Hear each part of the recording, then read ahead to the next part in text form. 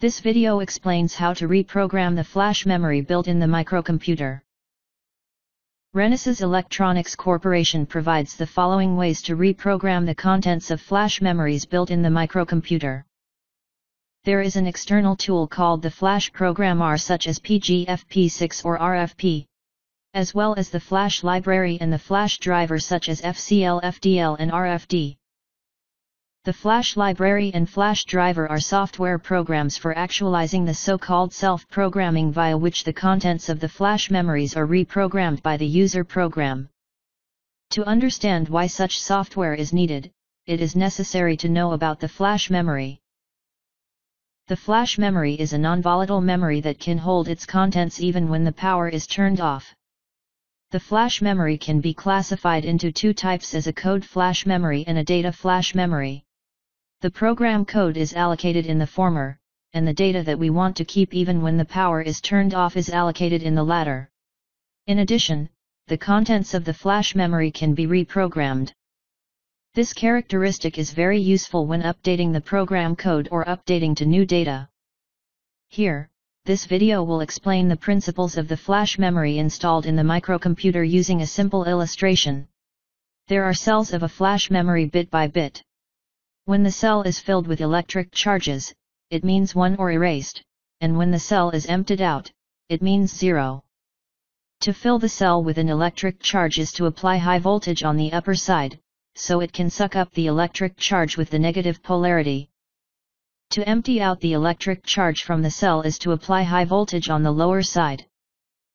If the power is turned off while applying the voltage, the electric charge in the cell will remain halfway, and it may not be possible to judge whether the cell means 0 or 1. Therefore, it is necessary to apply voltage for a sufficient time to ensure that 0 or 1 can be judged. Also, after filling all the cells with electric charges and emptying out the electric charges of the cell that should be set to 0, it enables programming of data. These are the principles of the flash memory. The following are two characteristics of the flash memory. The first feature is that the erasure unit is large. The contents of the flash memory cannot be erased bit by bit. The size that the flash memory can erase in a single process depends on the flash memory capacity.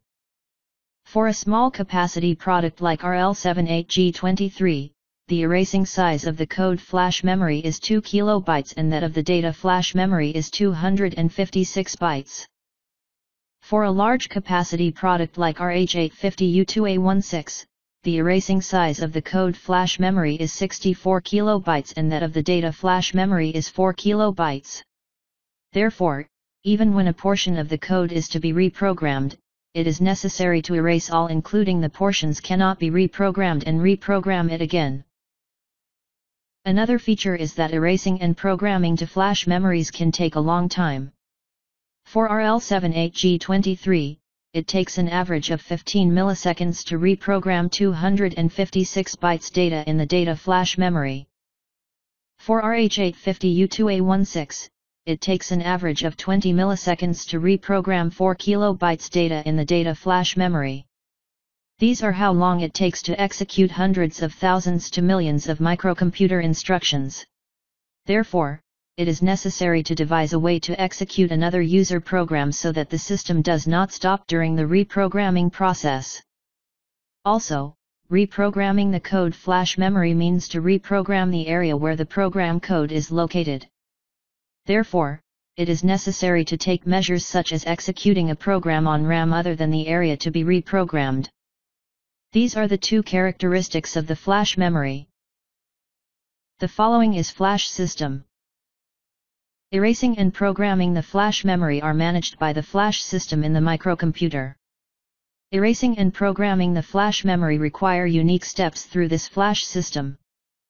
It is the flash library and flash driver that interact with the flash system.